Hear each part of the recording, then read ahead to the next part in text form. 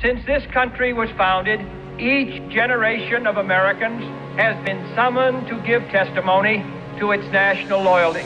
As someone who works in the medical field, I feel like there's more that I can do to help those who can't help themselves. My name is Danny Chirboga, and I'm a nurse anesthetist, and I served in the United States Marine Corps. I'm a flight attendant with American Airlines. I work at a grocery store, and I want people to safely get their food. I would like to see again visible smiles. I'm a grandmother of 4, and I miss my grandson. What can I say?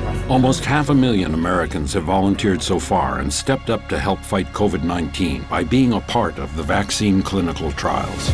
I'm not a doctor, but I am a citizen of this great country. And I want to do my part as an American. Because it's going to work. We need to register 1 million more volunteers to complete the studies and possibly get a safe and effective vaccine to hundreds of millions of Americans. If we want to go back to work, if we want our kids to be in school, if we want our economy to thrive, every day sooner these trials are done means a day sooner we have a vaccine. In your hands will rest the final success or failure of our course. Ask not what your country can do for you.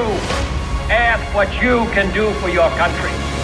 The vaccine trial needs Americans of every race, location, and medical condition to help in one of the most important endeavors of our lifetime. Go to preventcovid.org to be a part and help our great nation.